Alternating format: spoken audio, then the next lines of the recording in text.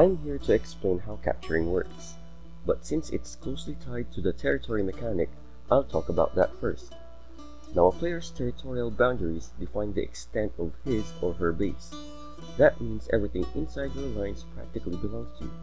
You can build your storehouses and farmsteads nearer to the resources within it, and place your defensive structures to further cement your borders. Anything outside your territory is beyond your control.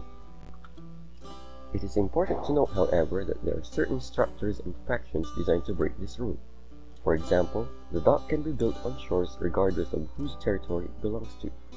The Morians have worker elephants that serve as mobile drop sites as well as assistant builders. You can send workers to steal your enemy's resources using them. Whether that's effective or not is debatable, but at least it's viable, especially in games that have long ceasefire durations.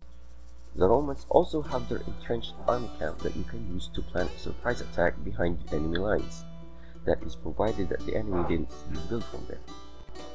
Again, the Romans have the siege walls that give you the ability to wall off your enemy from his or her own resources and have a chance to emulate the Alesia-style siege using the pre-Julius Caesar Romans. There are three basic ways you can expand your borders. First is to take your civic center up to the next phase.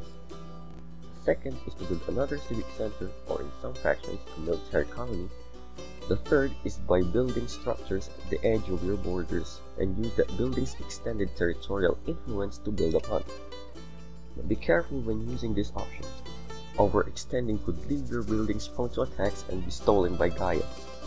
It's only advisable to do this if you're trying to inch your way to a resource that's only slightly outside your boundaries. The Greek factions have a fourth option using the theater. You can build more than one, and each increases the territory influence you currently have. The territory mechanic makes me see the map as a mini Baduk or Go board.